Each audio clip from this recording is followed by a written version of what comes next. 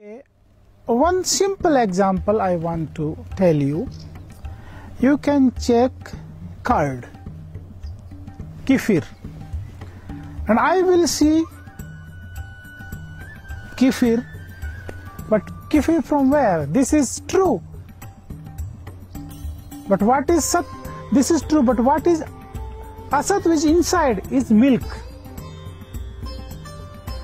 So same way is Lord Shiva. When we go Kailas, thinks what kind of qualities people are going there is.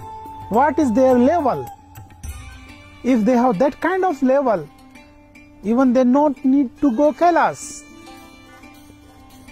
If they will go Kailas, they can see Shiva from far.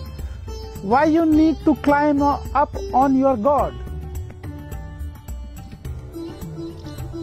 If you have your Kailas is Mount Holy Place Lord Shiva, why you need to climb there? Shiva sitting, you want to up on Shiva on the head, why you need? If you have power, you can nearby Kailas, you can see Lord Shiva.